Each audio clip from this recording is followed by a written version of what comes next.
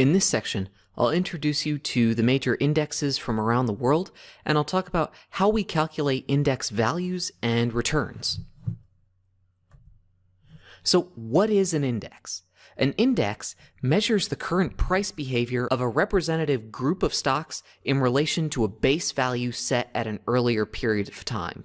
In other words, it shows how the average price of a bundle of securities grows or declines over time. We have two types of indexes based on how they're calculated: value-weighted and price-weighted indexes. Price-weighted indexes are older and more easy to calculate an average from. Before we talk about calculating index returns and values, let's talk about the most prominent indexes in the world. First, we have the Dow Jones Industrial Average. Now, the Dow Jones includes 30 large blue-chip stocks of U.S. firms.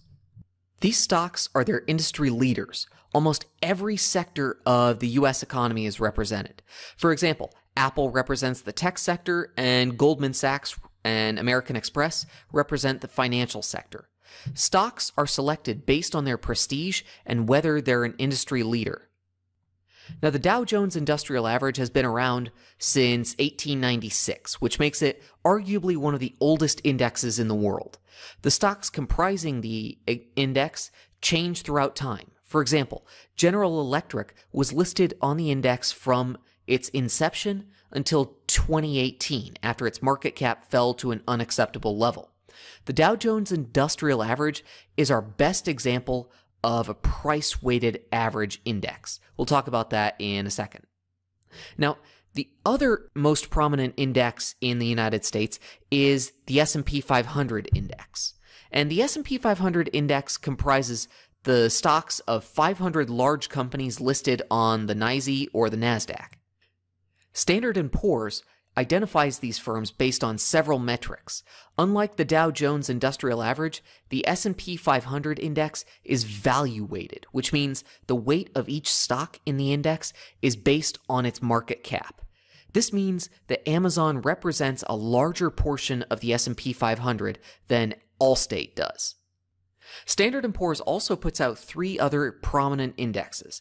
I've just mentioned the S&P 500, but there's also an S&P 400 mid-cap index, which tracks the performance of 400 mid-cap stocks, and there's also an S&P 600 small-cap index, which tracks 600 small-cap stocks in the US. If you're wondering what the breakdown is, right now, really the cutoff for small-cap stocks is about $2 billion, and the mid-cap stocks are generally defined as stocks with a market capitalization between $2 billion and about $10 billion.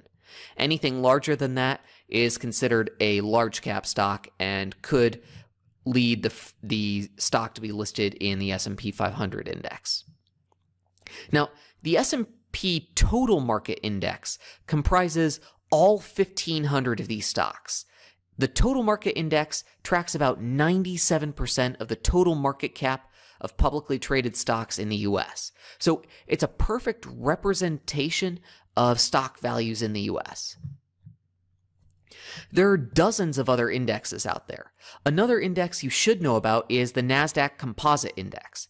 This index is a value-weighted index comprised of most of the stocks listed on the NASDAQ.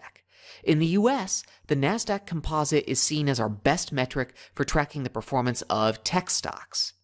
We also have sector-specific indexes like the Dow Jones Transportation Average and the Dow Jones Utility Average. Each of these indexes tracks the performance of one of the 11 sectors of the US economy, which we'll talk about in a later video.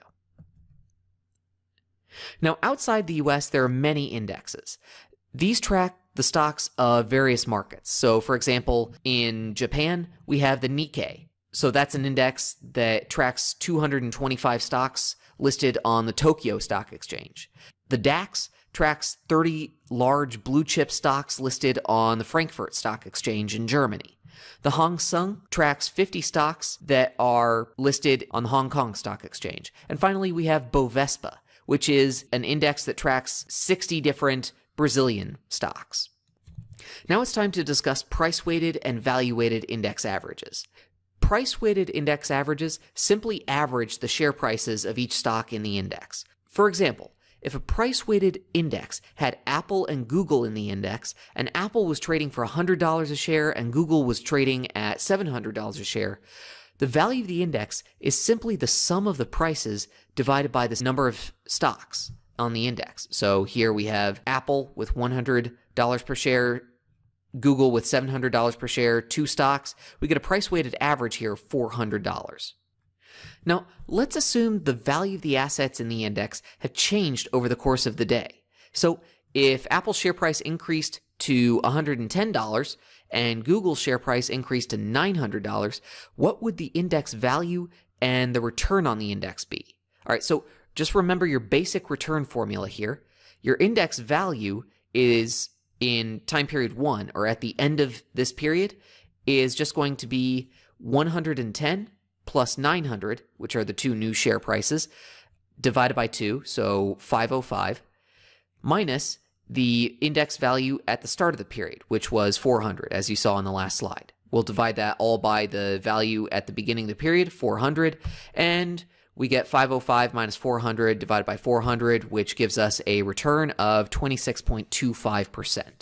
Not a bad return. Although price-weighted indexes are simple, in the real world they can get pretty complicated.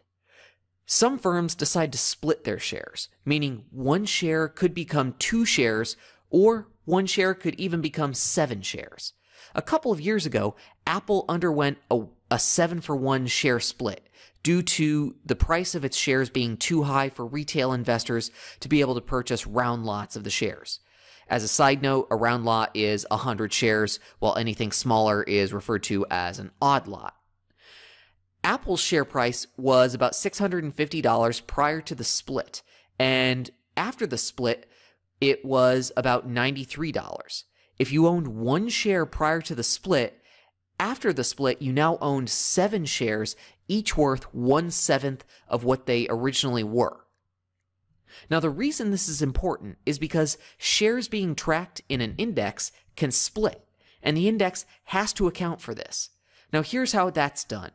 Let's say in the previous example, Google undergoes a 2-for-1 share split. The shares that were worth $700 prior to the split are now only worth $350, but you own 2 of them. To account for this, we need to take our original equation that we used to calculate the index value at time period 0 and plug in the new value of Google shares and solve for a new divisor. Here, we find that new divisor, D, will be 1.125 instead of 2 like it was in our original example. Every time we calculate the value of the index going forward, this will be our denominator every single time. So if we, let's say, estimate the value of the index at another time period, well, at that point, our divisor is still going to be 1.125. So this is what happens in the real world. Now let's talk about value-weighted indexes. Value-weighted indexes weight the assets in them by their market capitalization. This means that stocks of large firms like Apple and Amazon are more heavily weighted, and their returns have a greater impact on the return of the index as a whole. In addition to this, the starting value of a value-weighted index is 100. The actual value of the value-weighted index is relatively meaningless by itself. All we care about is how the value of the index changes. In other words, we primarily care about the returns on a value-weighted index. While we can look at the S&P 500 index value and see that it's high or low, what we really want to do is compare it to its historical value. The way we calculate the return on a value-weighted index is by calculating the total market cap at the end of the period, subtracting the total market cap at the beginning of the period, and by dividing the total market cap at the beginning of the period. We calculate the total market cap by summing up the market cap of each of the stocks in the index. All right, let's try an example. So in this example, we have 2 stocks that make up the bad index. Calculate the return on the value-weighted index. So 2 stocks, A and B, and we have their share price and shares outstanding on each day, day 1 and day 2. So what is the return on this index from day 1 to day 2. Now, I've made it a little easier here by just going ahead and calculating the market capitalization for you. All I did was just take, again, as you already are aware, the shares outstanding times the share price, and that gives us a market cap for each of these stocks at each point in time. All right, so let's go through this right now. So our total market cap on day 1 is just the market cap of stock A plus the market cap of stock B. So 15,000 plus 40,000 gives us 55,000. Next, we need our total market cap on day 2. And again, that's just going to be the 1,000 shares of stock A times the share price of 18 plus the 2,000 shares of stock B times the share price of 22. And that'll give us a 62,000. Here's our index return formula. And our index return is just going to be that 62,000 at the end of the period minus the 55,000 at the beginning of the period divided by the 55,000 at the beginning of the period. That'll give us an index return of 12.73%. All right, now let's try another example, since I know that index returns often cause students a few problems. So in this example, we have a very similar case. We have 2 stocks that are tracked by the good index, and we want to calculate the return on this value-weighted index. So here, what we're going to do is the same thing that we did in the previous example. We're just going to take each of these stocks and calculate their market caps for each point in time. So total market cap on day 1 is just stock A's shares outstanding times its price per share, so that'd be 5,000, plus B's 800 shares outstanding times share price of 12, that'll give us 9,600, and then we do the same for each of these in the next period. 500 times 8 and 800 times 9, and that will give us our total market cap on days 1 and 2.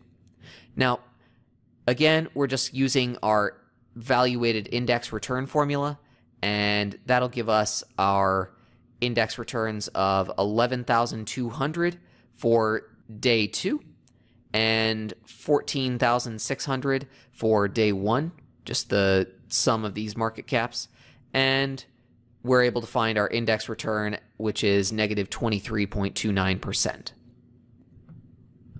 All right, let's go ahead and recap. So I've mentioned that the major indexes in the US are the S&P 500, the NASDAQ Composite, and the Dow Jones Industrial Average. The Dow Jones is an index that tracks 30 different stocks of blue chip companies.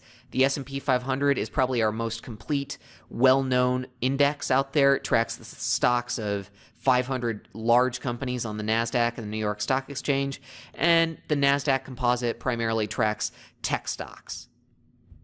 Next, we talked about value-weighted indexes and price-weighted indexes. Value-weighted indexes place more weight on stocks with higher market caps, so basically think any big tech company like Amazon or Apple or Facebook. Those stocks, their returns are going to have a much bigger impact on the S&P 500 index as a whole. Finally, the value of a price-weighted index is based on the share price of the securities in the index, not the market cap. All we care about is the share price that's listed on the exchange. So with that, I'm going to wrap up, and if you have any questions, please feel free to ask, and I will see you on the next video.